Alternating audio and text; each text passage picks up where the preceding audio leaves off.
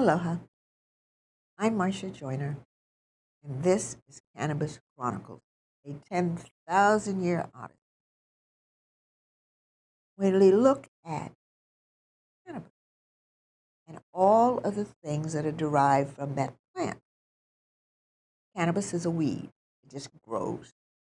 But what has happened in the last 10,000 years is that we have learned, the culture has learned, that cannabis can be medicine, cannabis can be building materials, it can be religion, cannabis and food, cannabis and medicine, and cannabis and dear old Uncle Sam. So today, we are going to talk to Terry Gorman, Director of Community Relations at the Maui Grown Therapies Dispensary in Kula, Maui. What a lovely, beautiful place. Thank you very much. It's so nice to have me as a guest on your show today, Marcia. Well, of course, we are upset about the governor vetoing Bill 290, especially since it came to him with strong support from the Senate and the House. So, but their rationales from the Attorney General's office read like they had not been in touch with the last 20 years of all of the bills and resolutions that have gone into getting us where we are. So tell me, what do you think? Tell us, especially because, well, let me say this. By vetoing the bill, what it does, it puts an undue burden on people that do not live on an island that has a dispensary. And yet the state issues the card to anybody that the doctor approves. They will issue the card regardless of their zip code. So that means that if you live in Molokai and you work on Maui, as most people do, and you commute, but if you're taking medicine and the cannabis medicine, let's say 3 times a day, once in the morning, once at noon, and once when you go home. Let's assume that that's your regimen. However, you're going to get on the plane, commute to Maui, go to work. Now, according to the rules, you would have to go back to Molokai, take your medicine, and then go back to work. And then go back. If according to the rules of this bill, or the veto of the bill. So tell me, you have patients on Molokai and Lanai as well as Maui. Tell us how that impacts We do. Yeah, certainly we do. About 2% of our patients do live on Molokai or Lanai, and they do come and visit us often. I think this is just another example of laws that were written for the continental United States that are applied to a situation in the Hawaiian Islands where really it's inappropriate for the island. So as an island state, we do not have the same luxury that people in California or Nevada or elsewhere have to go from city to city and drive interstate, just because of the geography of the island. So unfortunately, our Attorney General's office have, I think, interpreted the federal statutes that outlaw, carrying Schedule I substance aboard an airplane. However, they may not be aware that the FAA regulations actually do make provisions for the carriage of marijuana aboard a civil aircraft if it's part of a state program. So the actual federal regulations are in place to approve this. So that's the first thing. And I agree with you, Marcia. Perhaps our Attorney General's office didn't understand or read the law in its entirety. And then in addition to that, here on the island of Maui, if you're going to fly to Lanai or Molokai, you'll be flying on a commuter airline. And those commuter airlines leave from a very small satellite airport connected to the main Kahului airport. And you don't go through TSA inspection on those flights. So it's not like anybody's going through your personal goods looking for something that you have. But even if they did that, it's my understanding from the TSA themselves that they are not looking for cannabis products. Unless, of course, they find something very unusual, like somebody carrying a very large amount with them. And even if that happens, all they do is refer that over to the local Maui Police Department. And if somebody has a 329 card, it's completely legal for them to have possession of cannabis in the state of Hawaii. So it seems to me like it was an unnecessary veto, that the laws are in place to protect patients who travel within the state. And I think it's almost discriminatory in the sense that we're an island state. And, you know, it's not unusual for folks in Hawaii to go to another island for a long weekend or whatnot to go visit friends and families. And certainly people who are using cannabis medically should have legal right to board an airplane for that kind of a reason. So especially when it's nonsensical, in my opinion. And especially since there's, 9 dispensaries statewide. So it stands to reason that if you live on Lanai, Nihihau, Molokai, there's just no way to get there except by an airplane.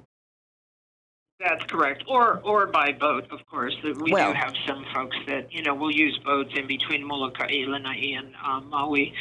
Having said that, you know, I was at a meeting that was put on by the federal attorney's office a few months ago, and this issue of inter-island transport came up for discussion. And one of the State Department of Transportation persons who was at this meeting, she stood up and she says, "But it's illegal to transport this on an airplane." And I pointed out the obvious state that, you know, the entire medical cannabis program in Hawaii is illegal if you're only going to look at federal law.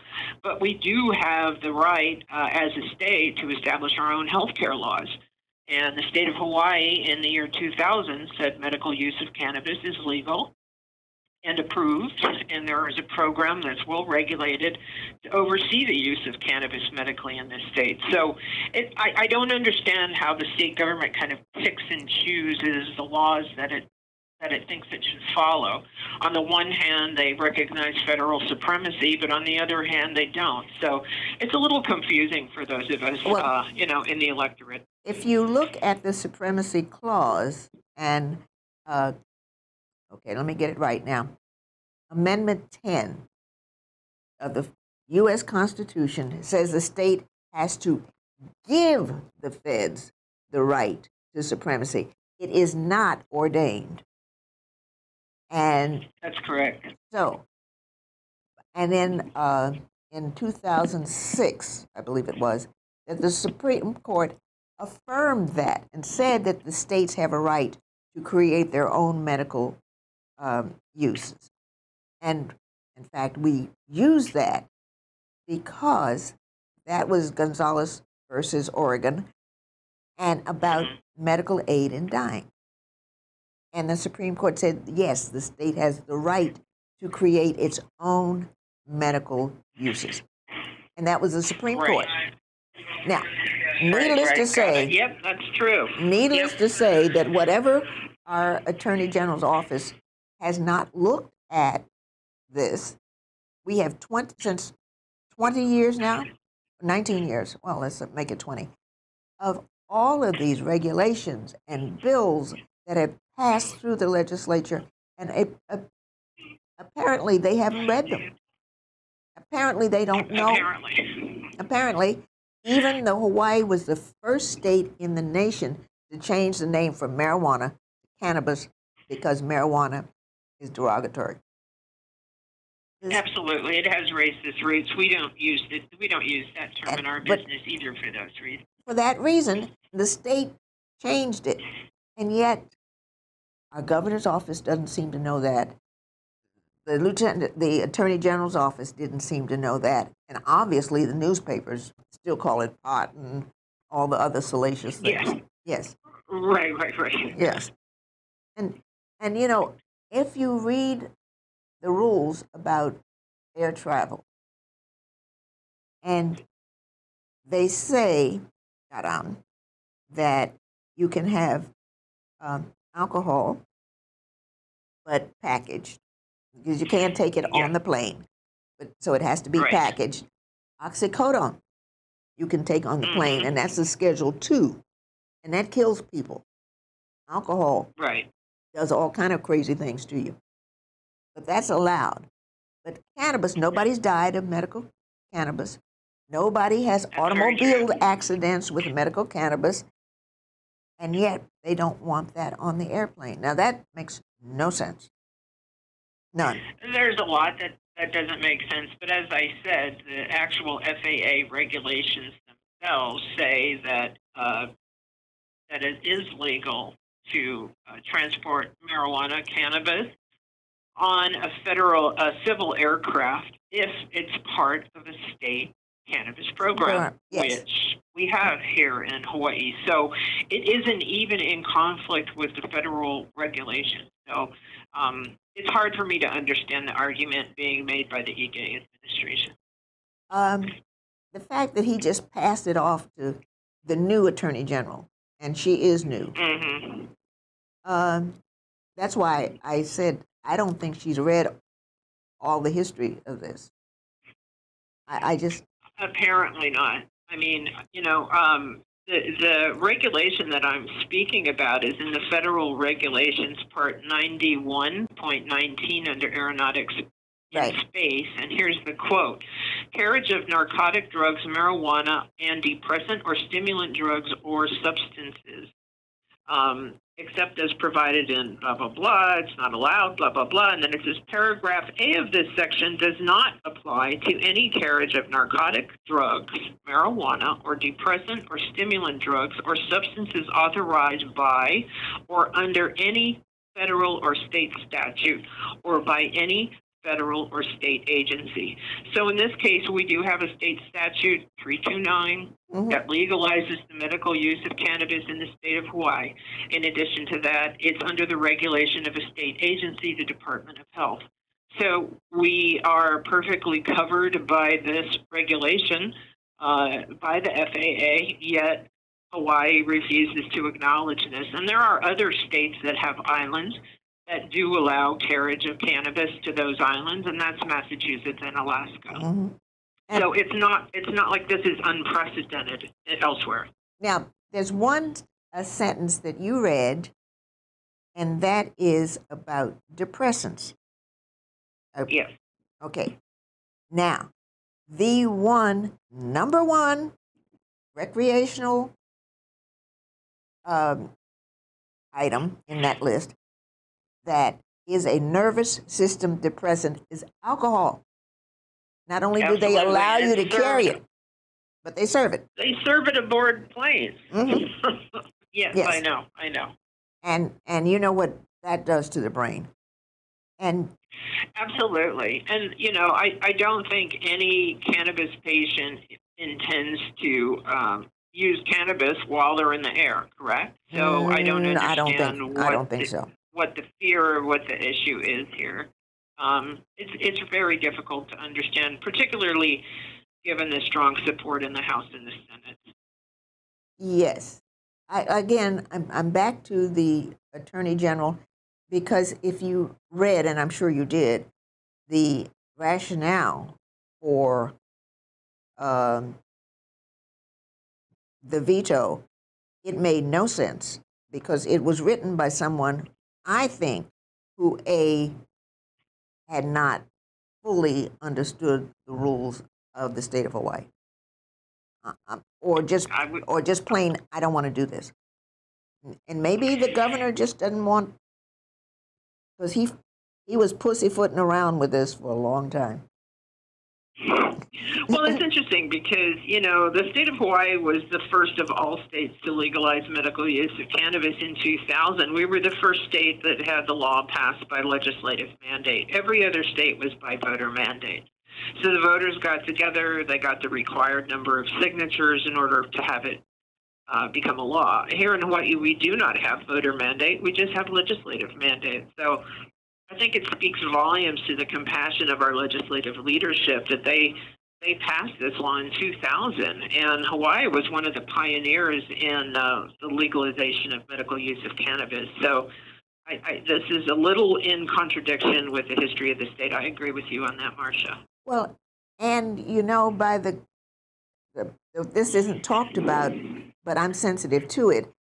By declaring that this whole thing is illegal, that means that any of the disabled people who are now being protected under the ADA rules, by the state declaring that just takes all the protection away from them.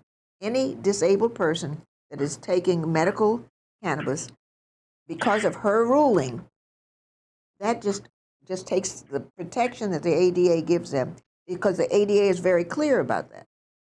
But for the state to declare it, and it hurts everybody. Listen, we need to take a break, and when we come back, let's talk some more. We've got 60 seconds. I'll be right back. Thank you, Marcia. Thank you. Aloha. My name is Wendy Lowe, and I want you to join me as we take our health back.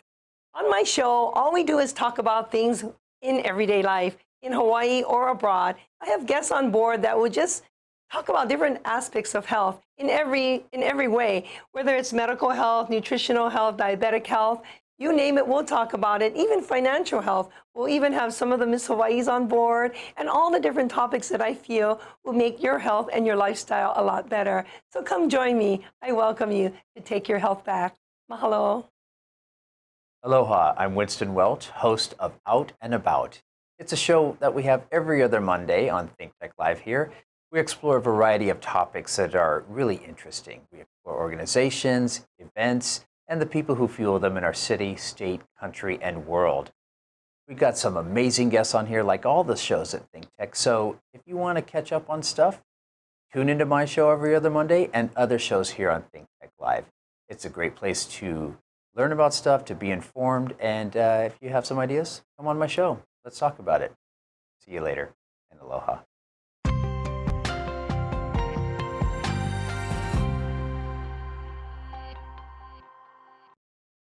Aloha. I'm Marcia Joyner, and we're back. And we're talking today with my new best friend, Terry Gorman, who is the Director of Community Relations at the Maui Grown Therapies Dispensary in beautiful Kula, Maui. Actually, our dispensary is located in Kahului, but I'm calling from beautiful Kula, Maui. How far is the dispensary from where you are? Maui's so big. It's about a 25-minute drive. We say down the hill, but from the slopes of Haleakala into central Maui, it's about 25, 30-minute drive. Oh. It's not bad at all. Okay. And it's the most beautiful commute on the world. It is. It is.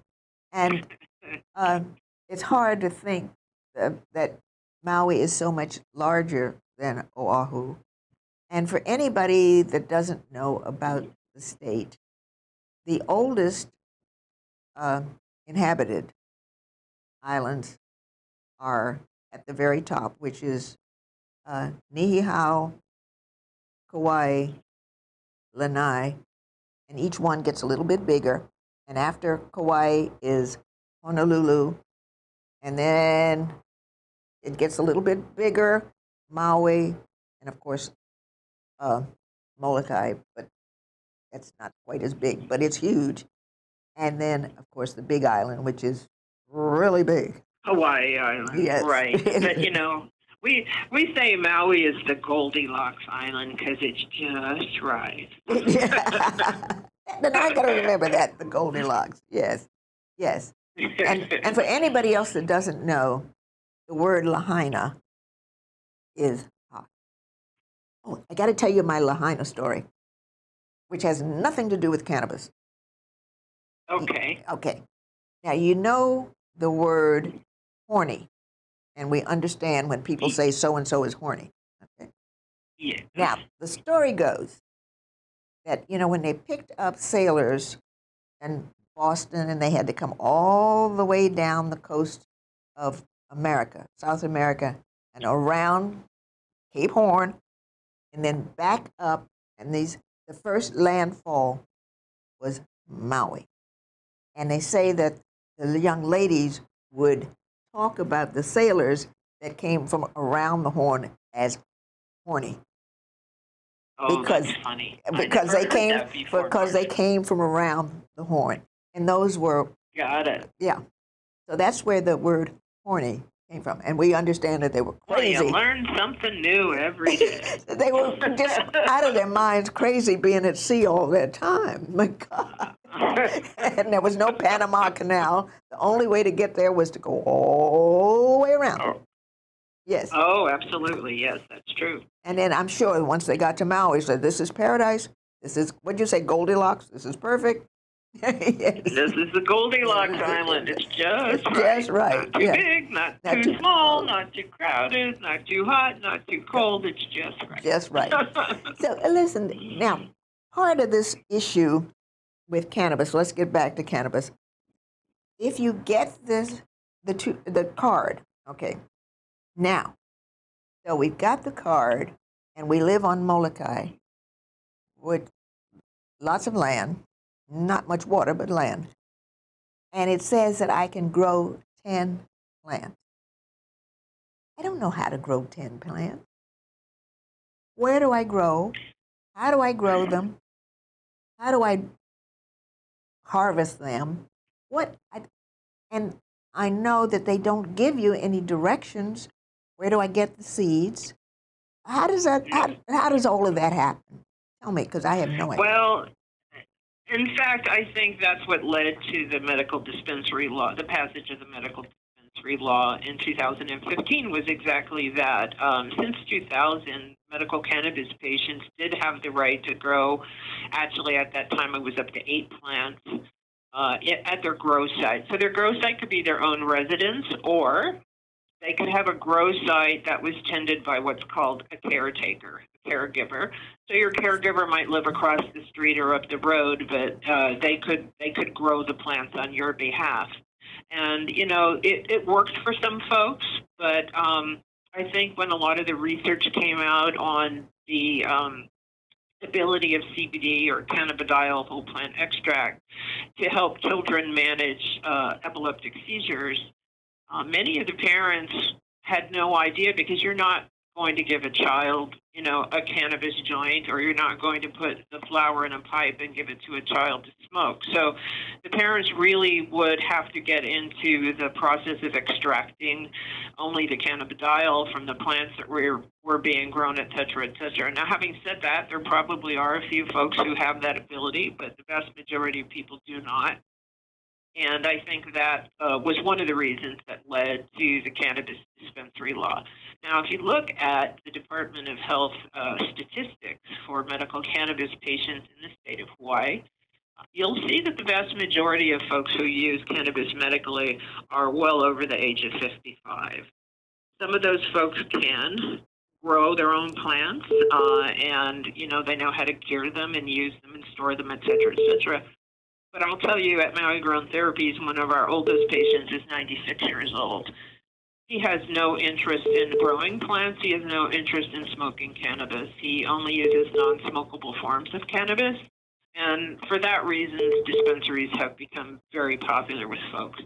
In addition to that, everything we sell is required by law to be lab tested and quality assured. So any patient purchasing products from a licensed dispensary can, you know, feel good about the fact that there's no pesticide or herbicide residue, there's no heavy metals, there's no natural contaminants, mycotoxins, et cetera, in that plant. And perhaps for folks that are young and healthy, that's not going to bother them. But for folks who are ill and have compromised immune systems, they don't want to be putting those kinds of things in their body. So another reason why dispensaries are so important for patients who are using cannabis medically. Well, and of course, if you're living on an island where you don't have a dispensary, and technically the law does not allow you to transport those products back to where you live, you really don't have many choices. Well, my question about that is you don't know what's in the soil, so you don't know what you're getting in the plant. So That's correct. Especially if you're growing in farmer sugar or pineapple lands, right. where a lot of Chemicals, yes. pesticides and herbicides were used in the cultivation of those products. That stuff doesn't just magically go away. And the other thing folks need to understand is that the cannabis plant, whether it be cannabis for very high THC cannabis or very low THC hemp, it's a very powerful phytoremediator. So that's a very fancy word of saying it's very effective at pulling toxins out of the soil. And in fact, it's one of the first plants that gets planted after Chernobyl, where there's a radioactive accident. Hemp is one of the first things that gets planted there because it's so effective at pulling toxins out of the soil. So again, you don't know unless you're having your products tested how clean they are. Well, but now that brings up another thing. You have to bring your plants from Maui to the lab on Oahu to have them tested. Is that correct? That's correct. We do not have a lab on Maui, and so we are required to transport samples to the certified labs within the state. And currently there's only one lab that's fully certified, and that lab is located in Honolulu. In Honolulu, yes. We expect and hope to see other labs be fully certified for testing, but right now there's only one that's certified to test all products. Wow. So honestly, this just really, we have to, well, I plan to keep going with this, and because we've got to go back to the legislature, I don't know what else we can do to see that this comes up again. And maybe by that time the Attorney General will have figured out and will have read everything that has gone before. So I'm counting on you from Maui to keep this alive, to keep this going. Well, we will certainly, but I really have to do a shout out to some of our leaders in the legislature. John Mizuno and Senator Roz Baker, Representative John Mizuno and Senator Roz Baker have been tireless champions of cannabis patients ever since the beginning of this. They tried to shepherd HB 290 through. They got it through both the Senate and the House. They got that bill passed. There was a lot of testimony in favor of it. And as I said, I don't fully understand the legal argument made by the AG's office, but perhaps, and let's hope that, a year of more education and possibly some advisement coming from outside of the state may change their perspective on this. Well, yes.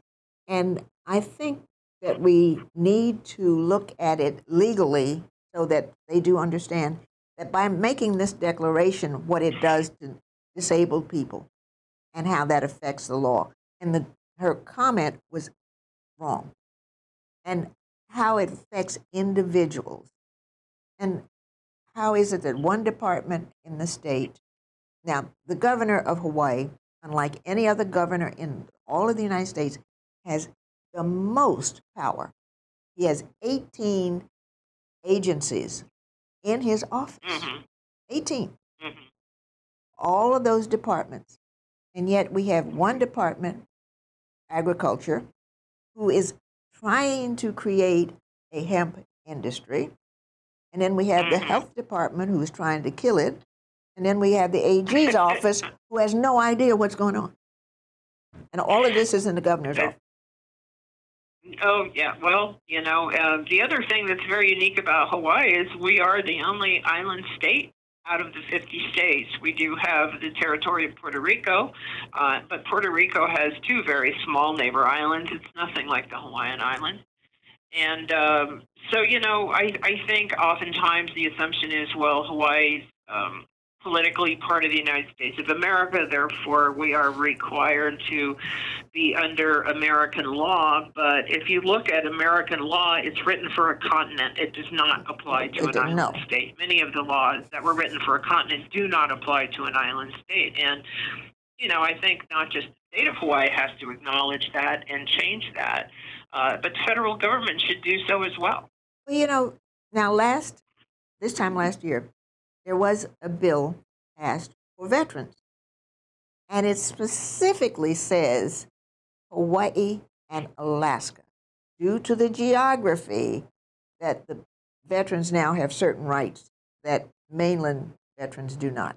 And it spells out in the beginning of the bill, Hawaii and Alaska, due to geography.